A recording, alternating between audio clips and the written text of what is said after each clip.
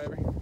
Trying to climb up this high-ass freeboard boat. And I don't know how to do it other than to go under the line.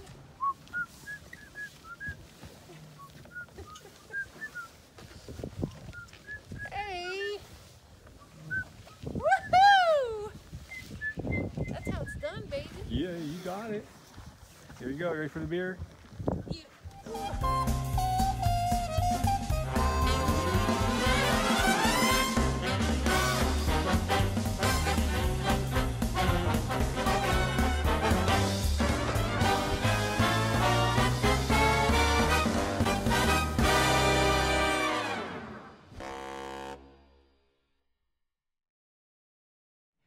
Hi, from GTFOplan. We are currently in Southport, North Carolina, awaiting a weather window on a delivery on a Bali 4.5, a 45-foot catamaran that we are bringing from Key West, Florida to Annapolis, Maryland to build our sailing resume for when we get our future boat, the Balance 4.5. Yes, 482. 482. 6 feet. Who's counting? We are. It's a 4.82. That's right. It's a 48 foot. Yeah. Anyway. Yeah, so as Ann said, we're on a Bali 4.5. It's owned by Katana Group. It's kind of, I guess, their leisure luxury line of their boats. It's definitely a production boat designed for charter. And then this one in particular, it's a 45-foot, it's about 24-foot beam, 4-foot draft.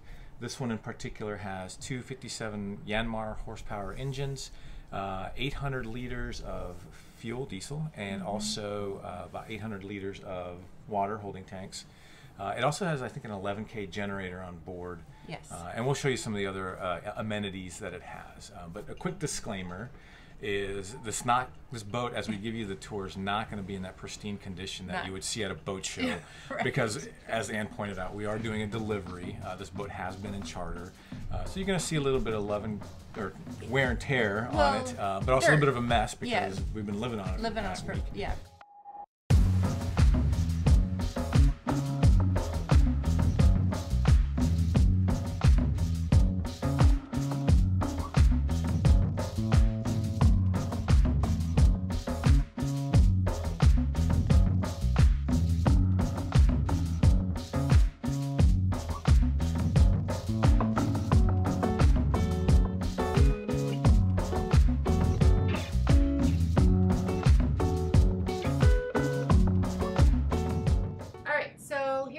Cockpit of the Bali 4.5.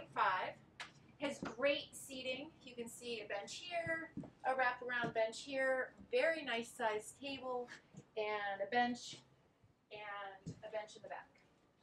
Again, this is a charter boat, so not the best looking dinghy, and we have it upright, which is actually the best, safest way to have it if you're doing a passage, which we are. One downside of this big open layout, we've had some pretty rough weather on this sail, and there are no handholds anywhere. So once you come here, you got this, and then you kind of have to do this type of thing when you're underway to keep your balance. Again, if you're just chartering island hopping, that's a non-starter, but for rough weather, it was pretty tough. Coming around here, your engines are here, port and starboard, and they were very accessible.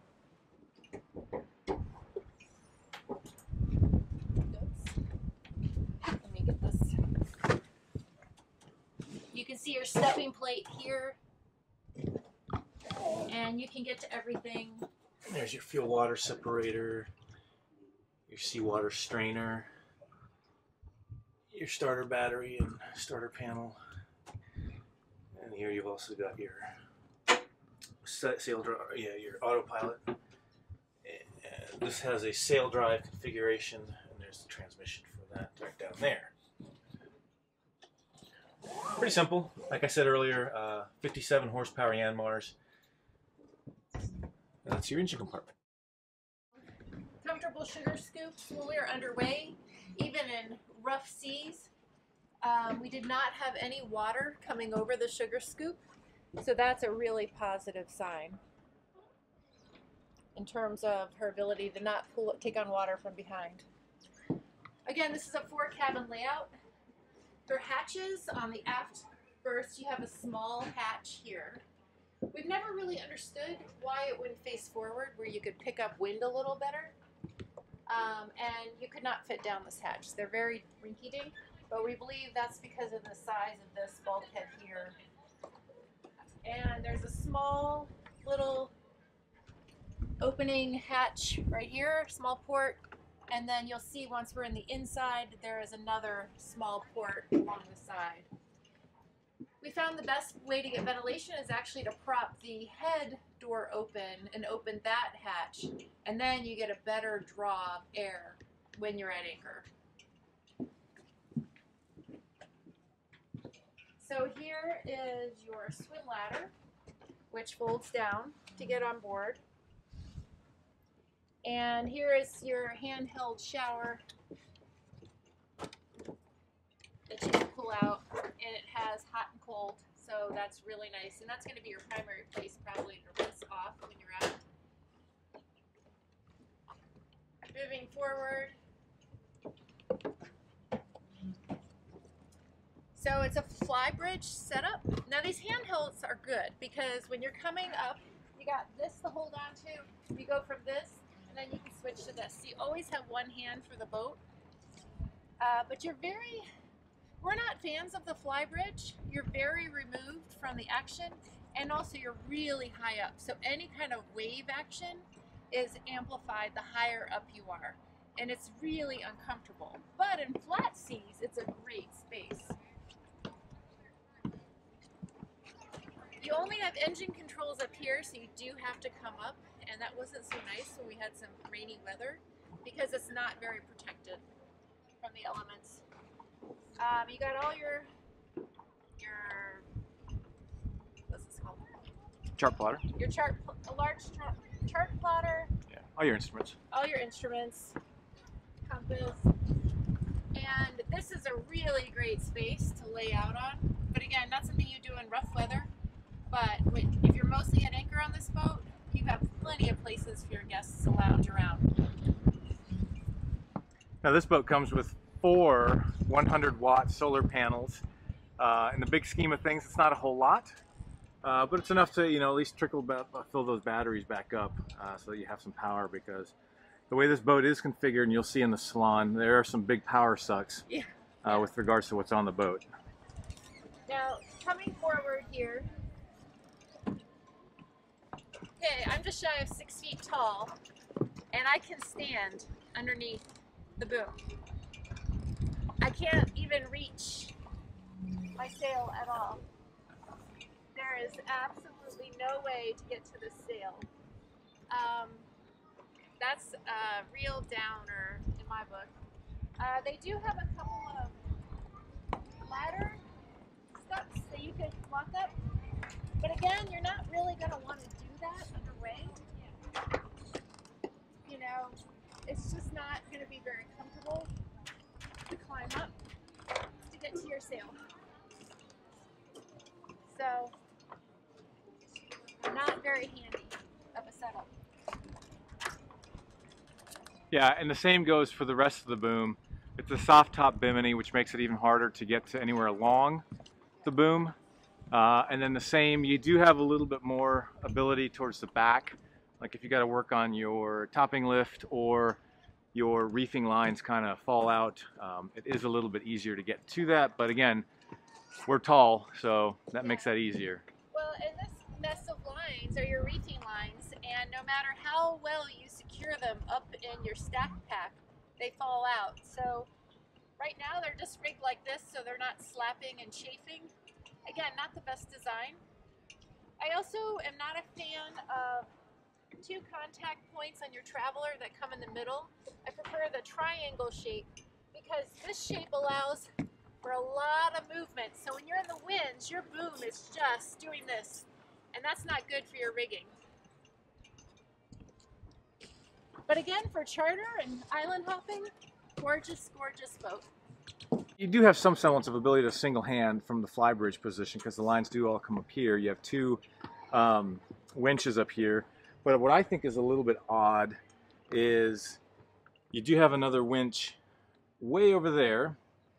And then your roller furling line, though, comes to right here, and then when you want to take the jib in or out, you have to come up. You have to backtrack. Backtrack up to the Come up to winch. here. So It's very awkward. a little bit awkward, but Yeah, but again, how often are you making sail changes? yeah. It is a self-tacking jib though, so that's nice. Yeah. Nice size cleats in the boat. Really nice and solid and sturdy. I like to see that when manufacturers build those in. Standard. Now the party area. Yes, this is your front porch. Yeah. Now one of the weirdest things with this boat that really took me by surprise is the lack of a trampoline. I know, this is where you would normally have trampoline. Yeah, so this is all a hard deck. And when we came up, we did a little bit of pounding, beating into the wind. Oh yeah. And there was a lot of flap. A lot of slap. Very loud. That's hard But there wasn't as much water that came up over that you would so I think that kind of blocks a lot of the water. Well, I think this lip also seemed to keep water from coming in. Now, normally you would have a small table here and a small table here, but since we're doing a passage on this boat, we took those down as one less thing to get in the way. Again, this is a great spot to sit. I think if it were my boat, I would have some kind of awning, bullet anchor to put over here for shade to get out of the sun beating down on you. Now one feature I did really like is the front window. Yeah. That entire thing slides all the way down. This whole thing goes down. Yeah, so it's nice. You get a great, wonderful breeze coming through when you're at anchor or on a mooring. Now obviously you got to be mindful of bringing it up while under sail, but you can crack it maybe an inch or two, and then you have that awning that comes over just enough that you can have a nice little breeze still. And you don't get water. And you don't get water up in there. That was the really nice setup. So here's your anchor.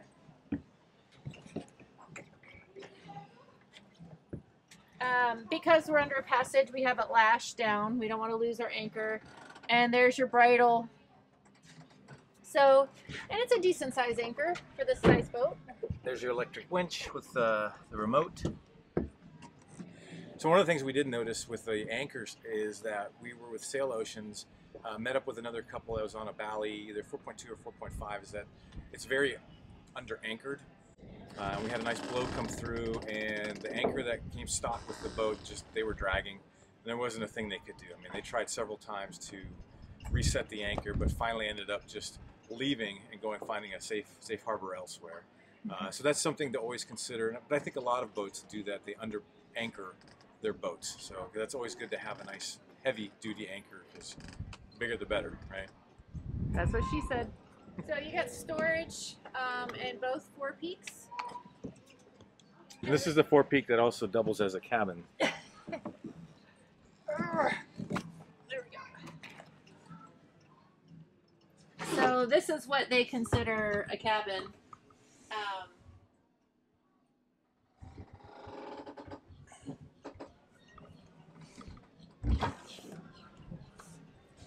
And again, with the hatch opening this way, when you're at anchor, you're not catching the wind with it. Now you could just put it all the way down and then have some kind of scoop, but I'm not sure how you would attach it. We like it when the hatches face forward, because then you naturally draw air down and you keep that ventilation going and reducing your amount of mold that you get, which is always a problem while you're on the water. Alright, so this is your entryway, nice big sliding door. It has a really great mechanism for securing it, which is very important when you're underway. So it gives a nice open feel. And then you enter the salon here. Again, this window works similar to the window that we showed you earlier up front. It has basically 3 settings. Fully open, well actually this does come down, so it'd be fully open down. This part way, then it comes up to here, so you have a little crack at the top, and fully closed. It would be nice for both of the windows if there was a middle setting, if you wanted halfway. But again, you get great ventilation on this boat. It's really, really nice. Nice seating around. These are really flexible stools that you can use I found when we're underway, this is almost like the best place to sit because you have a great view looking forward, or sitting right here, you can see your instruments. You cannot control your engine from down below, so you would have to go up in the fly bridge. But once you're out at sea, you typically are just making small adjustments as you see ships, and you can do, you know, +1, +10, -1, -10 to adjust your heading. So your salon, your kitchen, your galley. So your galley has great storage. Really nice cabinetry in terms of, you know, everything that you can fit. You could easily live aboard on this boat with your appliances and what you need. Trash and recycling, double sink if that's your thing, oven. And I like all the upper cabinet storage that you get on this boat, because you don't have to bend down and get your stuff. And this little cubby here is very handy. This boat is rigged for 220, and most of the world is on 220. So you see the 220 type outlets here. If you had to plug in a coffee maker or a mixer or whatever creature comforts you have. And again, the fiddles are really nice because we could cook underway. It's not gimbaled, but you don't typically need a gimbaled stove top on a catamaran. It is a propane stove and oven. Mm-hmm. I don't think there are lithium batteries. I think they're just the AGM gels. Yeah. But a lot of folks are moving towards that direction of going lithium batteries, and then in Right. turn going induction stoves. So I'm sure that Right. that's a feature that you can easily get. Okay, great storage. And then you've got 1, 2, 3, 4 drawers, and again, nice deep storage. So we like to see a lot of storage on the boat. But here is the thing that just blew us away. Check this out. This is bigger than what we have at home. And it has an ice maker. Yeah, ice maker, water dispenser. Now the downside of this glorious fridge is when you are underway, your stuff shifts in here, so when you open the door up again, you never know what's going to be falling out at you. Yeah, you gotta be like Fruit Ninja. But this is sweet. That's what keeps it from latching. But this is going to be a big power suck. But again, if you're looking for comfort, pretty damn nice. When you're coming in, when you're underway, these little lips here really help. And because this is secure, I tended to use this. But again, you kind of have to make a jump here and hold on to the table in rough seas. And even though these corners are, I don't know what you call that, they're not rounded, I definitely have a few bruises from being underway on this boat, because you do have sharp corners in a lot of places. And when you're in rolly seas, that's when rounded corners would be very nice to have. You were gonna go down? So going down, steps are pretty steep, but again, I liked how I had things to hold on the whole way down. Again, I'm talking about when you're underway and it's rolly. Both sides are the same. This is the 4 cabin layout, 4 cabins, 4 heads. So we're just going to show you one side because the other side is going to be exactly alike. We'll start with the aft cabin.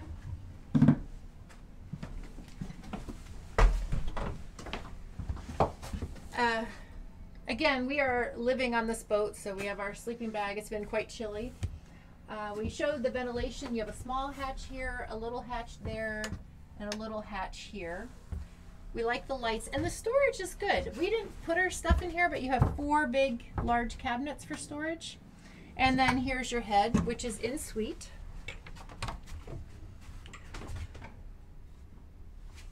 You have a shower with the shower door,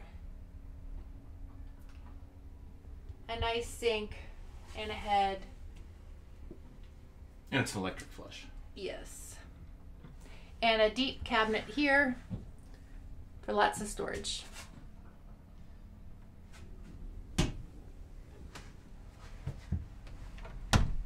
And here are your 4 cabinets. A little bit of hanging space here. And then shelves, which you can really do a lot with, but they're pretty shallow. So it might be tricky as a liveaboard, but for vacationing, fantastic space. All right, so coming from aft cabin, moving forward, here are your steps. Here is your escape hatch if you were to flip. Yeah, and the life raft on this is situated underneath the Right. hull. So in the theory that the boat is upside down, Yeah. you can get to your life raft. Exactly. A little bit of shelving. We have this up, the mattress is up to show you. I was wondering why the beds seem really comfortable for being a fairly thin foam, and this is why. It has this system underneath, and so not only does it add to airflow, but it adds to comfort, and what a difference it makes. I love this system under the mattresses. Nothing else new that you haven't seen. There's again a small hatch there. That port is what leads to that little teeny bow peak cabin, and you got another little hatch here that we pointed up above.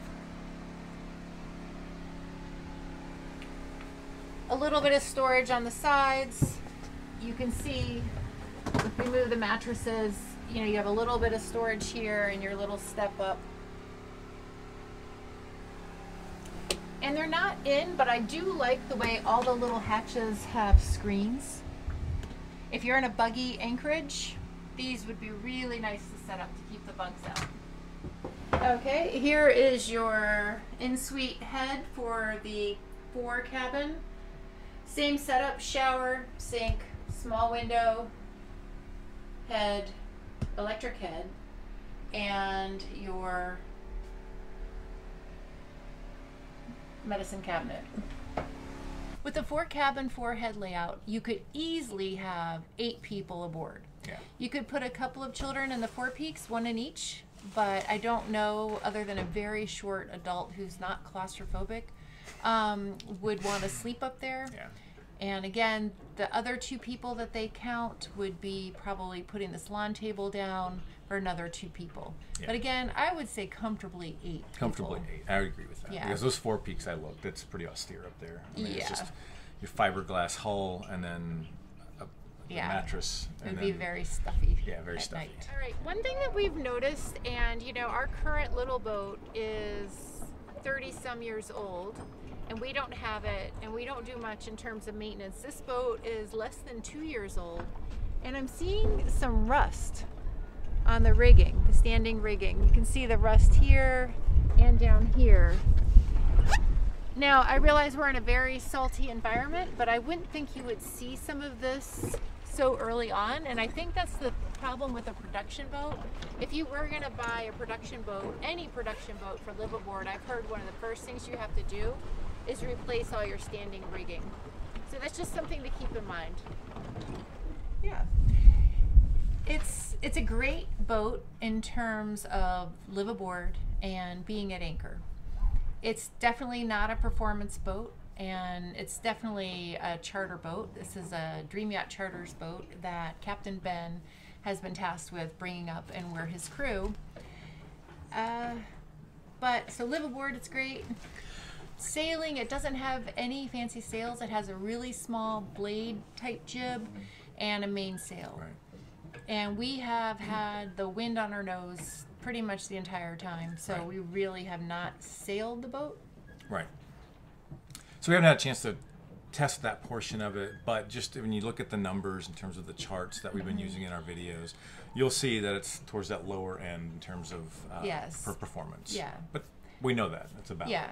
Well, and it would help if we had, you know, like a real big downwind sail, you know, either a Code Zero or a Jenniker or something. Yeah.